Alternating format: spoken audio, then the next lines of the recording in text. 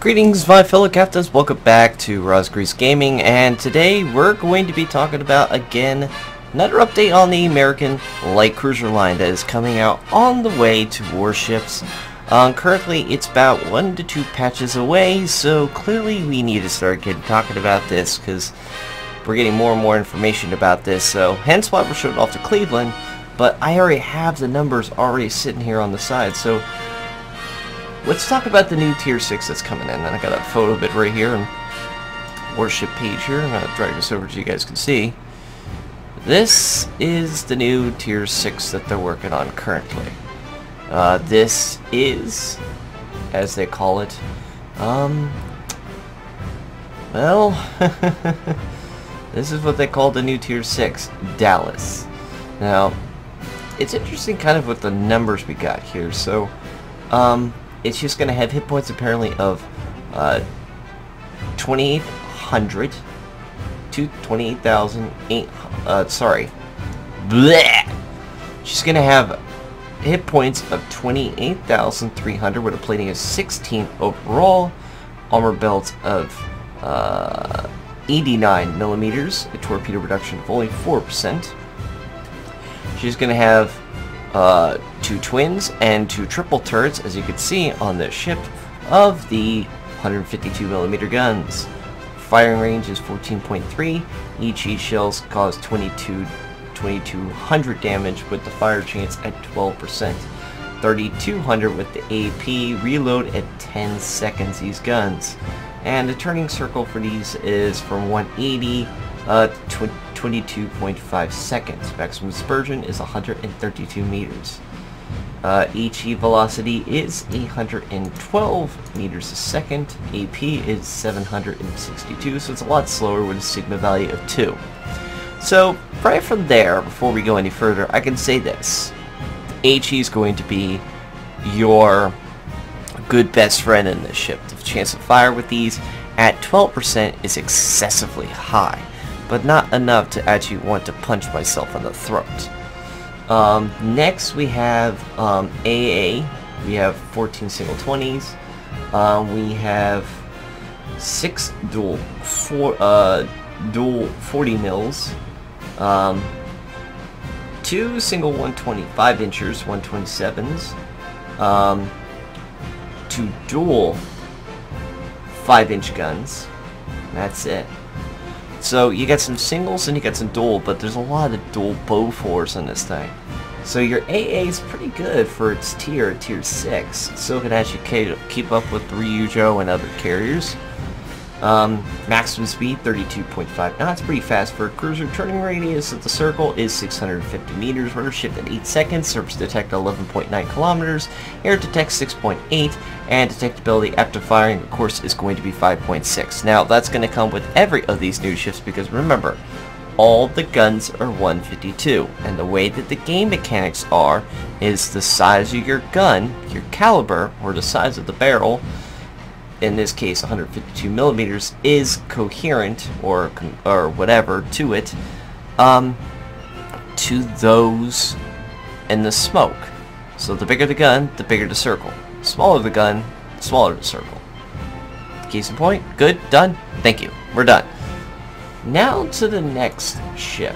This will be, let's do the tier 7, Helena. Now let's get out of this little sucker here and go talk about this Helena here. Helena is a little different than what I've been seeing, so bear with it as I go pull this bad boy up. There we are. I believe that's Helena. Yes, that is Helena. So Helena, tier 7. Well, she's got a lot more guns. You can clearly see that. We have now not 1, not 2, not 3, not 4, but 5 guns, it seems, on this ship. A little more modernized for a ship. Definitely still looking the American classic style. So we have a plating of 16 with a 51 belt armor, it seems, on this ship. It's not very big belt armor on this ship. But we do have a higher health pool, 33,300 with a torpedo reduction again, 4%. We have 5 of these triple 152mm guns, range is 14.6. HE is still 2200 with the chance of fire at 12%. AP damage is again the same at 3200. Reload again is at 10 seconds, and the rotation of the guns is 22.5 seconds. Max dispersion is 133 meters. HE shell velocity is 812 again, and the AP is 762 with a sigma value 2. Now let's go over what I'm about to say and say this foremost. After 2 shifts we're talking about, and I'm just going running the stats right off the chute from a hip, so to speak. It seems that the guns are going to be the same every single time for their mathematical calculations for their speed, the velocity, the accuracy, and the damage. That seems to be the going thread here. However, that doesn't mean that the gun aspects of reload might change, so that might be a difference here. Now next, AA. We got 10 single 20s. We have 4 dual 20s. We have 4 dual 40 mils. So there's the dual 40 mil Bofors. We got 4 twin 5-inchers to 127. So you can clearly see them in this map image. They're right in the side here. Those turrets right here are the 5-inchers. A very primitive style to the new modern versions that were upgraded years later. And that's it. Speed's 32.5 knots again. Now let's go play with a different ship at tier 7. Something a little more on the unique side, it seems. So you have this ship, Helena, and then you pull this stunt on me. Here is the tier 7 American cruiser Boise. Looks a lot like the Helena, and truth be told, it is. The only thing I can find that's different is really the speed and the turning circle, it seems. The guns are the same, the velocity is the same, the reload's the same, the turning's the same, the sigma value is the same, the AA is the same. However, there's no 20 mils on the sides of this ship. I mean 5-inchers. They're all 8 single 127s you can see on the sides of this ship. So it seems to be a previous version of this ship, more primitive, so to speak. Still got the same health pool, of course, but not as much on the AA department. The speed is slower at 30 kilometers, 30 knots, sorry. Turning circle is 8 to 10, with a row shift 9.1, detectability 11.5, air detect 7.6, and again, firing the guns at 5.6, because they are 152mm guns. So we're down with that ship. Well, it's not sounding good, Rez. Well, we know tier 8, that's Cleveland. I mean, come on. We already knew Cleveland. But there's gotta be something else, right? Well, let me introduce you to this ship. The tier 9 of the line, currently, that we've been hearing about. This is the Seattle, currently in testing. She has 43,600 health, 25 millimeters of protection all around, 202 millimeters of belt armor, torpedo reduction again 4%. We have now 4 triple 152s again. Fire range is 14.7. Unfortunately, oh yes, there it is. Same shell damage, but the reload has now been decreased to 7 seconds. Same rotation of these turns, but now you can spam fire them a little more. AA-wise, well, you got something interesting here. You got 24 single 20s. You have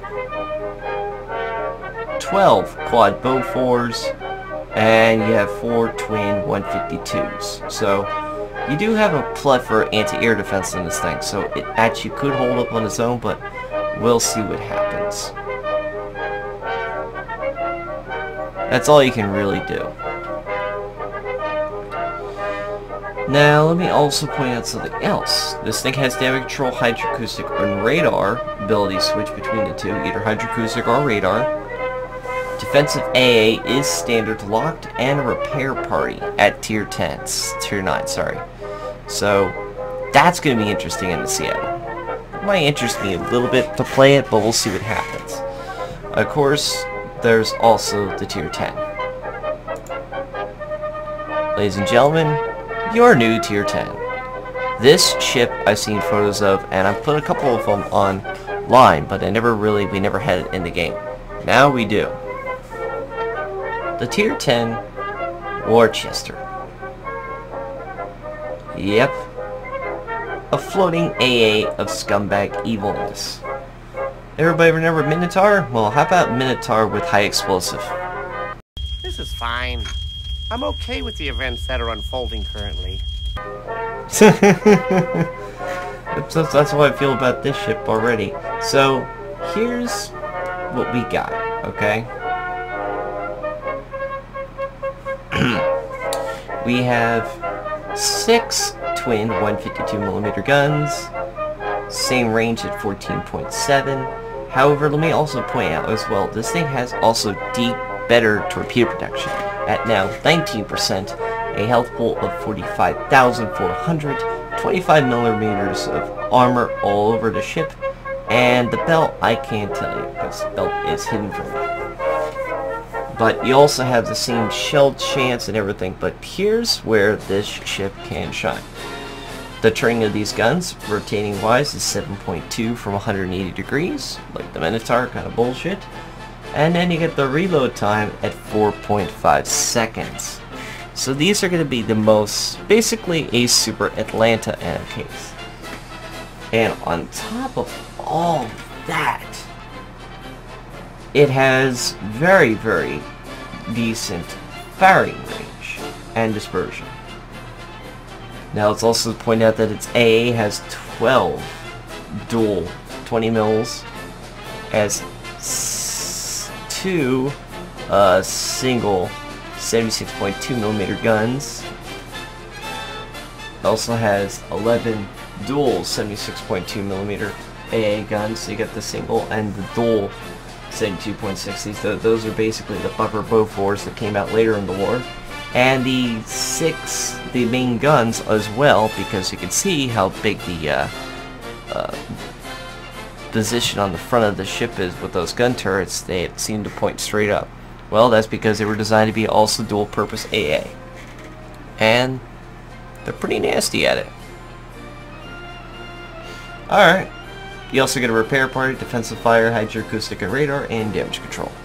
So basically to me, that ship is basically a span firing scumbag. So if you like your machine guns with lots of burning fire, yeah, you're gonna be having fun. Best way to put it, my best friend once said, is the best way to put these ships is basically, if you like the British cruisers, just they had a child, and that child can use both armor piercing, standard ammunition, and high explosive standard ammunition.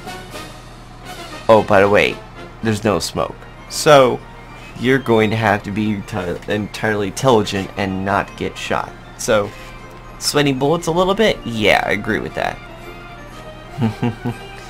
Well, I think that's pretty much it. That's all the new cruisers. So, folks, when they fully bring out the lines and everything's officially shown, we'll go dive even deeper and we'll look into the armor aspects. But I think pretty much we have a sums up situation of what we're going to have. From what I've been told by sources, I can't promise you any of this, so for those who are here and made it this far, I applaud you. If you guys are still tuning in and listening, now's probably the time you want to open those little ears of yours. For what I'm being told, the next patch is test server. You might be able to play with one of the ships. I think it's the tier 9. And then the next following patch, you get to play the tier 10, which is this. And then after that patch will be the release of these cruisers. So we're probably 2 patches away before we actually play with cruisers. Until then, guys, and ladies and gentlemen of the fellow seas, I hope you enjoyed this little video. leave a comment if you guys want down below. You know, hit me up, subscribe, follow me, all that kind of fun stuff. I really want to see you guys in there. I'm always willing to talk to you guys, all kinds of stuff, so feel free to make yourself known in there and shout out like a devil if you want. As always, take care of yourselves. See you in the next video. Farewell.